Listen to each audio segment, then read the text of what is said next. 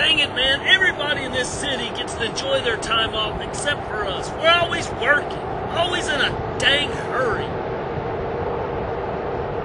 Don't complain, my friend. We have good times too.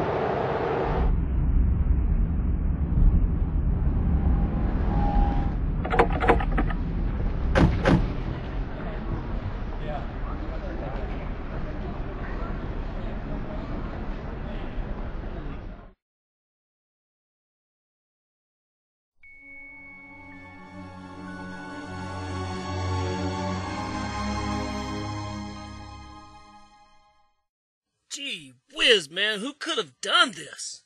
More like what could have done this. This isn't human behavior. Who discovered this body? A man and his girlfriend.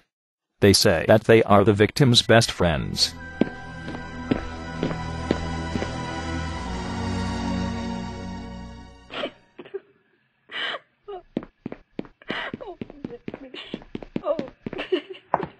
What happened? Well, Eric's our friend.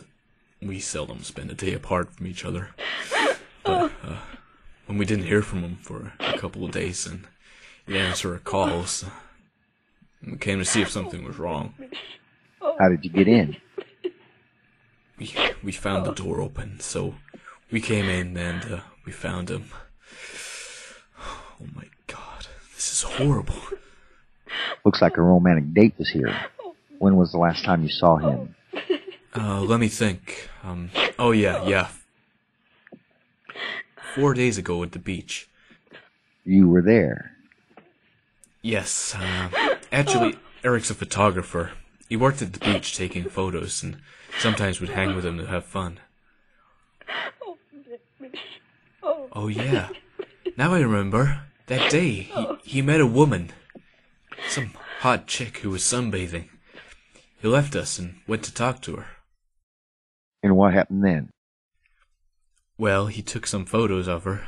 Then we saw them walk to a little snack stand to have a drink.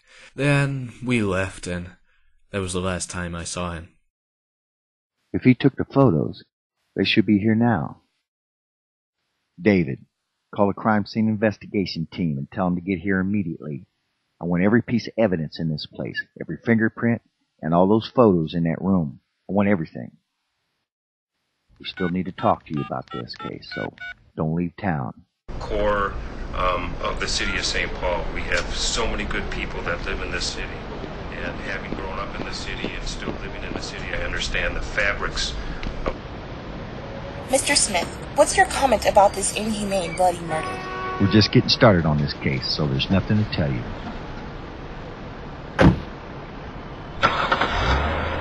As we can see, there's a big mystery, and in this reporter's opinion, it's still too early for a solution.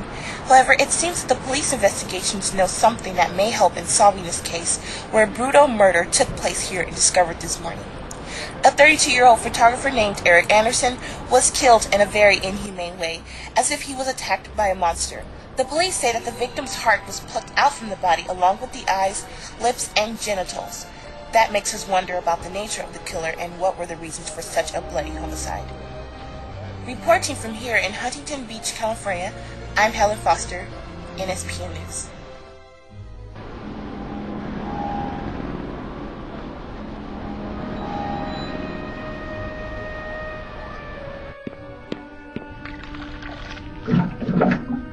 No, it wasn't her either.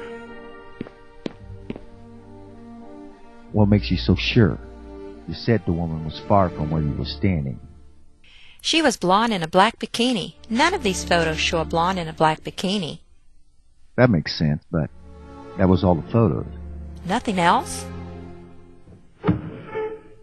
Nope. This is strange. Maybe he didn't develop that film.